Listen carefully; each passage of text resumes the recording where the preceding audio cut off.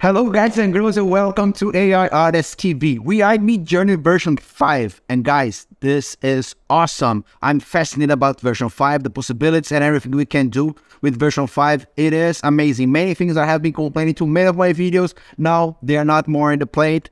And from now on, I'm only doing MidJourney version 5 and we're going to be learning a lot how to make it more and more. This video, this first video that I'm doing in version 5, will be a little bit of back to the basics. I want to speak about the prompt structure first. The prompt structure is a little different than version 4. We can do better. We can do very interesting what we can do the prompt structure of version 5. So we're going to have to learn again. I had to learn again last week to structure my prompt again. And I want to share this today. We're going to be talking about the different levels of complexity on the prompt. I want you to learn how to structure a prompt for version 5. For those who are just joining now this world of AI, it would be great because they can kind of as a good spot to get in and start watching from here on version 5. And those who are transitioning will be perfect to see the difference and to start learning again. So let's talk about the prompt structure and how to prompt the best structure in the MidJourney version 5. Well, from now on, you, a prompt engineer, you, someone able to write a prompt and understanding what you're doing and controlling your prompt, I want you to see yourself like an art director of an agency, for example. And MidJourney version 1 and version 2 and maybe version 3, it was like a junior that was creating what you're asking. MidJourney version 4, I would say it was already a mid-level artist that is full of ideas, and you're asking one thing, you already bring more than you were expecting. Then version 4 was really very skillful already. But now on mid version 5, you got a senior artist to work for you. And the senior artist has something very different. And I know that for my life in real life, when you work with senior people, master level people, you have to be more precise on what you ask for them, because they will bring you exactly what you ask, the result, what you're expecting. That happens with MidJourney version 5 now. If you ask for something, they will probably gonna bring you exactly that you're asking. And without adding any much to consider what you are maybe would like, but what you mention is gonna be the best one. This is now we are working with a very high level artist for us, okay? Okay, now here in the Discord, I would tackle one of the first things I heard people say about MidJourney 5 was, oh my God, now they give you photos and everything is photo. And I was watching the video, was not trying the MidJourney version 5 yet. I got amazed, oh my God. So write something that it cannot be in a photo, for example, that it's fantastic, fictional. That's what the first thing I tried. When I realized that MidJourney version 5, it is exactly what it's supposed to be. If you ask something that exists, it will bring you a photo, because if you ask something that doesn't exist, it probably will draw for you something. And that's what my first task, and that was one of the biggest things that people were saying. So to start the fun here, for example, just if I come here and ask for a prompt of a Persian cat, now MidJourney version 5, it gives me four photos of a Persian cat, because Persian cat is a real animal. So understand that if something is real and you don't specify any style or anything, MidJourney version 5 will give you a photo, as it should, because I'm not saying what kind of drawing or if I want illustration or not. So Persian cat is a real thing. For example, instead of a Persian cat, you write down a spaceship. MidJourney will not give you a photo of a spaceship. Now MidJourney 5 will give you an illustration of a spaceship, because this is something fictional. That for MidJourney version 5, it is very important. So you get perfect control of why what you're doing suddenly become a picture, and why what you're doing suddenly become a photo or an illustration, a photo, why this happening. Every time you ask something that MidJourney cannot portray in a photo, it will create an illustration for you. So here we go. As I said, there's the result we had here. If I ask for a Persian cat is something that exists in the world. You're gonna give me photos. If it's something that doesn't exist, it will give me a picture. Even if you go with your illustration and you create something fictional in a photo, create something too hard in a photo, MidJourney will regress to illustration. Okay. So that's the first step that I want is to be very, very clear about one of the biggest things that we're gonna be dealing with. Without even saying the method, I didn't need to mention anything. Real things will be photo, fictional things will be illustration. Okay, so let's move now to my promise to talk about the prompt structure here. I will divide the prompt structure in 4 levels for us to understand. The levels will be like you see the screen right now. Level 1, we're gonna be talking all about the subject. The level 2, I'm going to talk about the subject plus styles.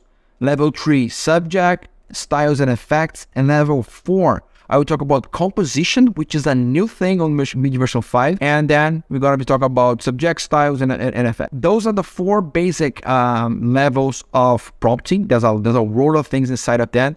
But these are the basic structure that we're going to be working now on I would say in April, May of 2023. I'm saying that because maybe the version 5 evolve. There is room to evolve with some stuff, but right now that's the 4 levels of structure that I have been working and have the best results. Okay, when I'm working with a subject and level 1 is just a subject, we're gonna be asking to MidJourney to deal with some elements which are only about what we want to see. I will not mention anything that is not gonna be in the picture, not be in the image. So talking about the subject, for example, I can write down, follow the same literal example. I can write down like this. I can write down, for example, a boy running in the streets wearing a blue shirt and a brown pants. This is only subject. I'm not adding any other element of prompt engineering here besides a subject. Although there are 4 elements on how I structure a line of subject. Although maybe this can be considered basic English, I'm talking here about something which I have some connectors that MidJourney read very well. Those are like this. Let me try to show a little bit in the screen now. Those are like the one you see in the screen. A subject, I can put an actor. In the case that we are working on an actor, okay, I can put an actor that has or is in a description wearing clothes in background. So this has, is, wearing, and in are crucial for understanding when you are doing a creation with an actor. Okay, maybe you're doing with architecture, maybe you're doing a scene. It can be different, but I'm saying when you're dealing with an actor, this will be the prompt. So here we have, as I said, again, I'm working with elements which is exactly exists. So MidJourney can give me exactly what I'm asking for. I put here a boy running in streets in the blue shirt and brown pants. MidJourney continues sometimes having problems to define where the color goes. I can work with a little better about this. But here we have one kid exactly as I asked it. If I reload 2 or 3 more times, I probably have a lot of kids with blue shirt and brown pants. It's very literal. See, MidJourney didn't add any elements, anything. Did it? Maybe one thing he did maybe was choosing some cameras from me because he's doing photos, but I have the very basic example. I can go here, for example, and add another prompt. A spaceship is trying to dock in a space station being attacked by other ships.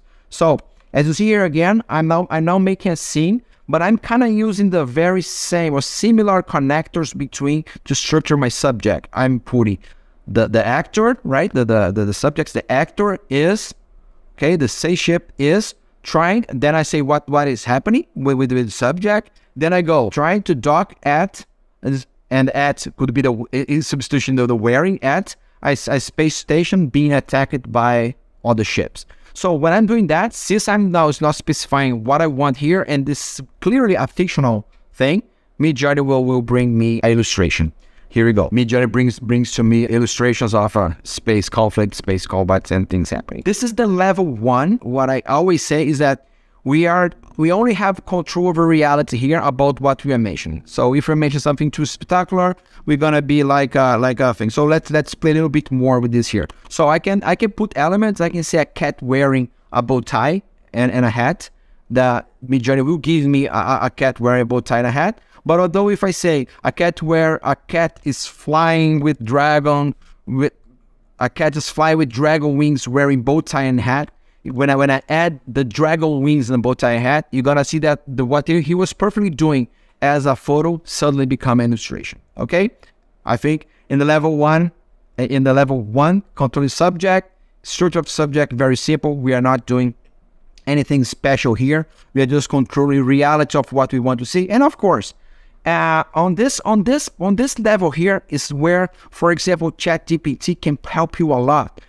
Write down what you want ChatGPT, ask him to come with a short form of subject, and this will be something where you have no limit to what you can put here. And by the way, if we get the MidJourney magazine that was out, you're gonna see there are several several images in the magazine which was just subject, not even some of them, a few of them, not even still effects, it was just a subject. Of course, MidJourney 4 was adding a lot of stuff, but that's what I'm saying. Same thing goes here. Look, when I ask for a cat with a bow tie, a photo with a cat with a bow tie, totally possible to get a photo of this. When I ask a photo, when I add the same cat dragon wings, he gotta make pictures for me. Let's move on now to the level 2. Okay, when we jump for the level 2, MidJourney version 5 blessed us with a very strong division between now subject and everything else you want to add in the picture. And this is one sentence and a very small sentence that we could see that works perfect with the integration of the describe became clear for us, prompt engineers, that are now where we use in the style of is a big moment where MidJourney bot can say, okay, now I'm gonna talk about the style and the effects, and now he's not talking anymore about the subject. And this is good to help us also separate our project in, okay, this is now I'm stressing the subject in style off, I'm gonna start to playing with everything else. This is level 2. When I go to level 2, I will do something here in the old way. I will put here, for example, a cat in the style of oil painting. I will add one here, a cat in the style of watercolor, a cat in the style of photography, a cat in the style of a digital illustration. Now I will totally change the way the cats are portrayed, doing in the style of. I don't have to say in the beginning of the prompt, I don't have to say in the middle of the subject, but this is one of the things I'm using as medium. Let MidJourney know this is the medium I want my cat to be portrayed, and he's creating the for cat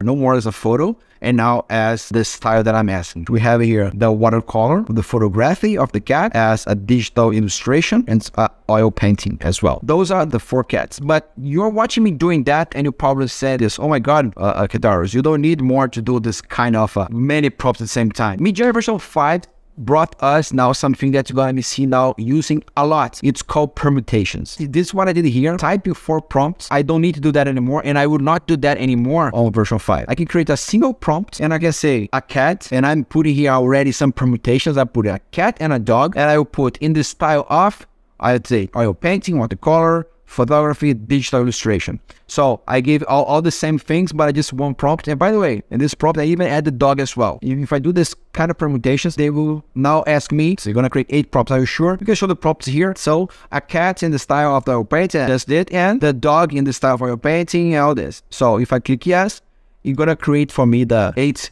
prompts with all the permutations that I ask here. I come back when it's done. Okay, and now here we have all the 8 prompts that it created with a single prompt line. It created 8 results for me here.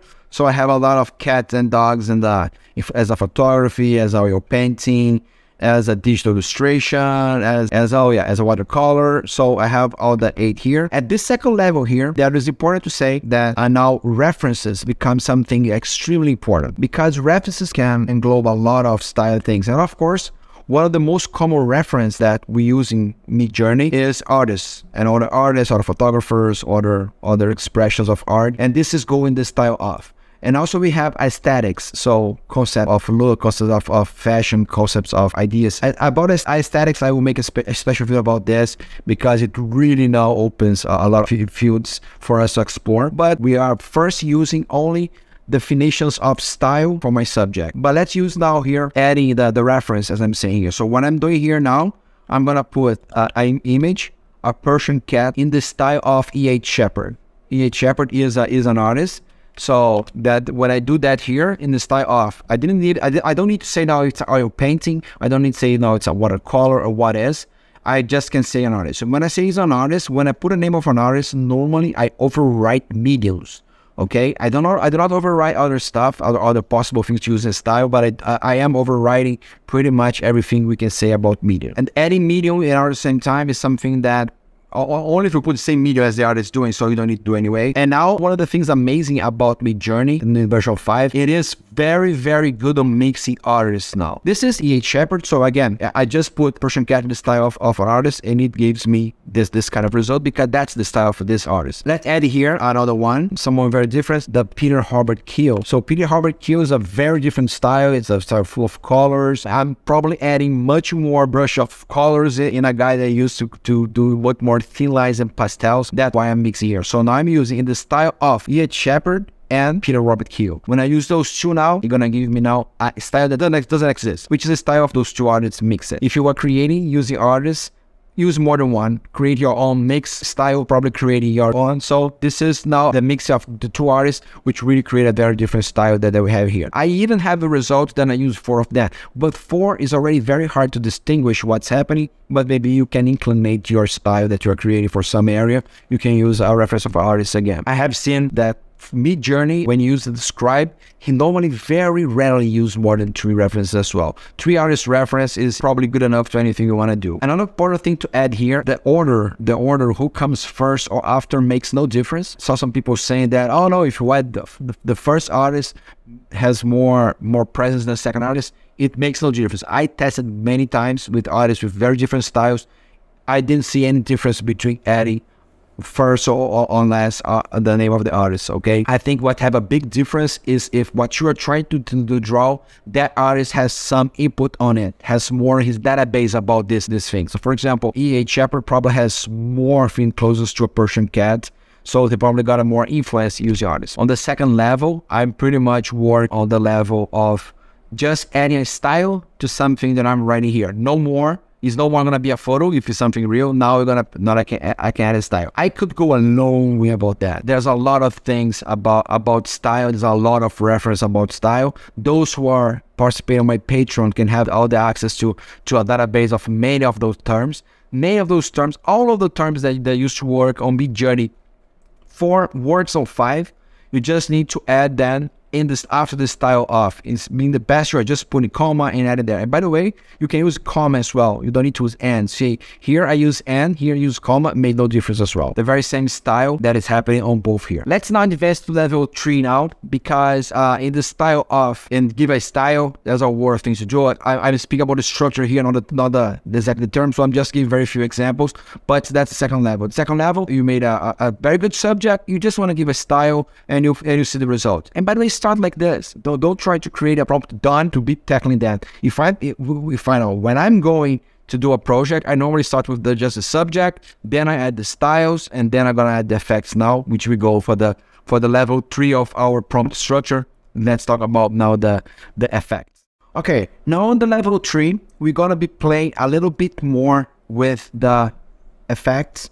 And when I say effects, I'm adding a lot of stuff here. I'm adding lights, I'm adding quality, details. I'm adding a lot of stuff that will come after you use all the references you want to use, okay? So after you define the styles that you want, then you can start adding effects. But of course, effects can change and can influence the style, and that you're gonna be learning on the future videos or play with. But now let's talk about the second part of this. In the style off, first think about the style, and now think about the effect. On level 3, I got a prompt like this, and as you see, I will be using permutations already. So I put a cat in the style of oil painting, but now I'm adding all the results. I want to see the difference between them. I'm doing a permutation, so I'm putting here 4 expressions, which are expressions of effects. They are colorful, texture, thick paint, shiny gloss. And by the way, when I'm using now effects, it's very important what kind of medium I decide to use for my style. In this case here, I'm using oil painting. Those works very well with oil painting.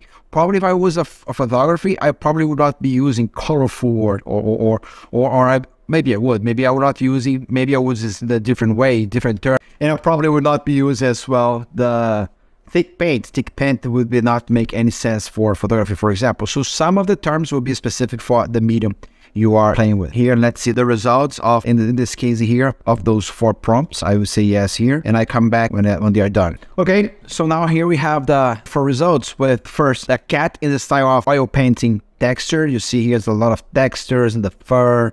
There's a lot of very textured, all the image. They're very good on adding a lot of textures. Then we have here the thick paint. So now I'm really with a big stroke, a lot of paint added to the graphic, thick paint. And now here I have the oil painting colorful, using a lot of different colors, the background and the cat and the fur, so a lot of tonalities. And here we have the shine, so a lot of light. Of course, I'm here using each of them to see the difference between them, and I show you. Then you can start picking them and putting together. Well, Speaking about oil painting, there's more than 50 different terms of style that you can use. At this moment now, I think it's a good moment to talk a little bit about how you build up your repertoire. Because right now, on MidJourney version 5, it became even more important. The number of terms and the number of elements you know how to use, and you know when you can use, and you know the result you can get. MidJourney version 5 is much more based on references than it was in MidJourney version 4. Because MidJourney version 4 was doing a lot of things for you. Now you have to mention the reference that you want. I want to take a break now for 1 minute just to give you a very important information about how I can help you with this. How I can help you not spending a lot of prompts, a lot of money, a lot of tries to get what you want, is accessing to my Patreon. I have a Patreon right now with almost 150 members where I classify and I create different spreadsheets, different sheets showing all the elements that, as you can see here on our screen. For example, I have a list of artists that you can see here on the list of more than 2,000 artists, methods, aesthetics, terms, many things now you can be using on MidJourney version 4. I have already everything I'm testing, I'm adding to those spreadsheets. Okay, so with amount from $3 to $50, you can join the Patreon and you can have access to these repertoire things. I'm quite sure if you are creating in MidJourney, if you want to be a proper engineer, you're gonna need those assets, and I hope you consider to join the community. We have a Patreon channel. We can ask questions there. We can talk there.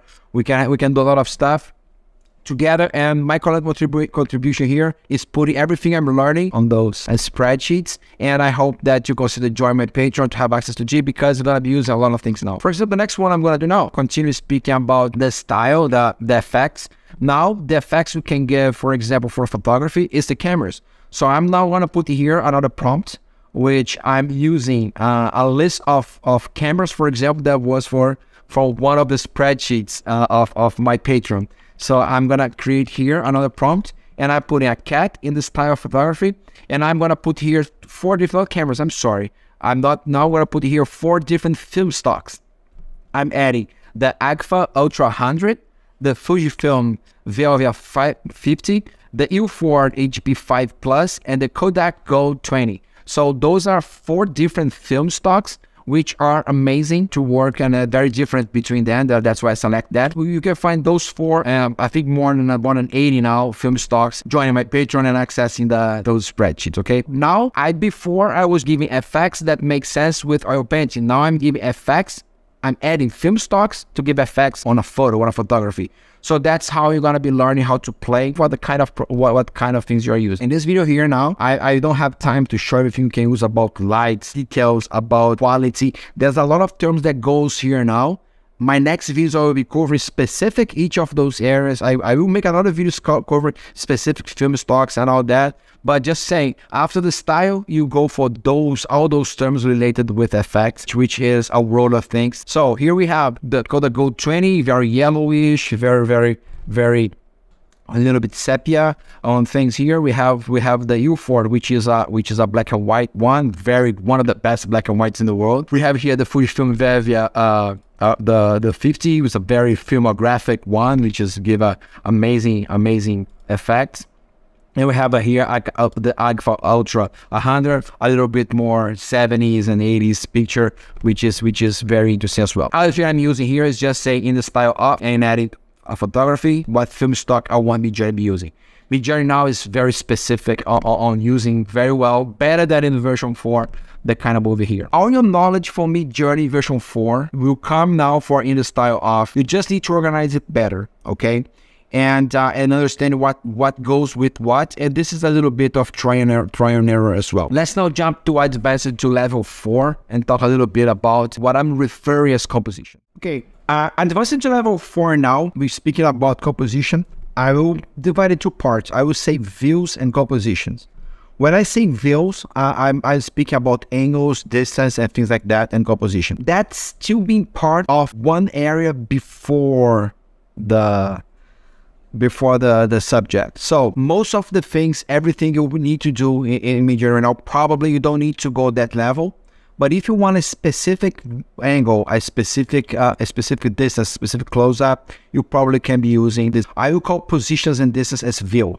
And also what belongs here before the subject is composition. So let me give you some examples. I can put close up, a cat in the style of photography, and I'm using the Kodak Gold 20 that I just used before. Close up, a cat in the style of photography, Kodak Gold 20. And for example, I can give you here as well, just so guys see what I'm saying. I can put that extreme close up, a cat in the style of photography of Kodak Gold 20. So in the style of, still belonging there, and this thing close up, I don't put between styles or between effects. I normally don't put here. I have seen it can work, MidJourney can deal with, but honestly, it's better you create you create the scenarios that, I mean, the technical part of the scenarios you are creating here. So as you see here, when I put before the prompt, so I can just say the distance. I'm just talking about one example. It's distance, could be angles, could be other stuff. As again, my picture has a reference for more than 50 possible angles and distance. So here we go. I just see the close up and extreme close up, and then I say cat and the style of photography, Kodak Gold. So that's where I'm going here. But now we are not using medium here on this first area as we are using in MidJourney 4. We're just using here controls of distance and angles.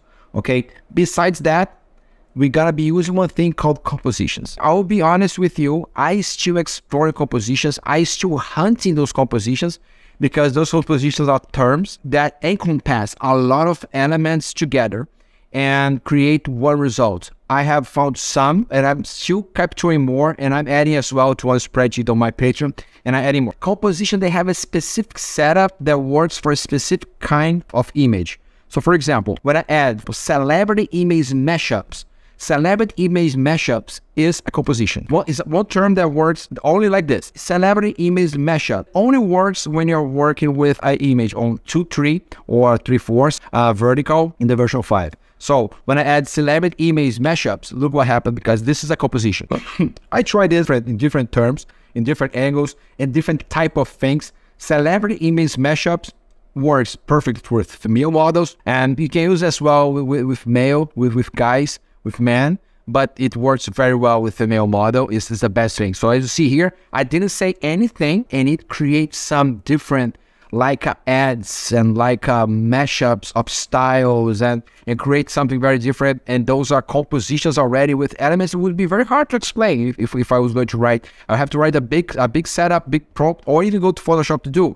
But now those compositions exist as well. So this is one example. I already have more than 20 that I found, but this is one example. What is a celebrity image mashup? I can show you more for you. For example, this one here is very interesting as well. Sometimes it will deal with the whole mood and kind of the picture. So if I put this one here, that another composition is called uniformly staged images. It's another composition as well. And I put a lady in brown dress. It's a very specific style, specific kind of picture, and a specific kind of picture, for example, as well. There are some compositions related with specific events or moments. So for example, I can give you one of this as well. A composition that is called senior portrait photography. So that's normally the photography that I would say that people take after the formative, the graduation. That kind of picture of after graduation, I think it's called senior portrait photography. And it will give always a very similar style, and only works with girls, by the way, most of the time. And give a very specific style of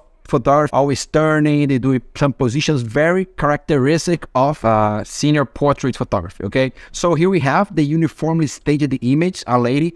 So we're gonna get a lot of those dark backgrounds with someone staying very stiff, very straight positions. It's very interesting, this composition as well. You can play with different elements with different kind of people there, but now this term of uniformly staged image, it gives some kind of different compositions for it. So here, for example, for senior portrait photography, you're gonna see a lot of those pictures by the side like this. So compositions and view before the prompt. So guys, I put it here now on the screen, the 4 levels of prompt that I can really say that you can dominate right now. Maybe we've got to add more complexity, especially about styles that we start having level 2 and forward. There's a lot of things we can add here. I will create a lot of videos now specific about what to use there. I might create some videos as well, talk a little bit more about control and use of the best as possible subjects, and also compositions and views, etc. Consider to join my Patreon. Please, if you stay with me in this whole video, learning and figuring out how to make a better prompt, structure your prompt, I ask you to give you a like, to give a subscribe. This is I believe this is the only channel, at least that I found that's specific about prompt engineering. Maybe there's more that tackle a little bit that. I don't do anything else here besides talking about prompt engineering. And I hope you guys like. See you guys next time. Thank you so much.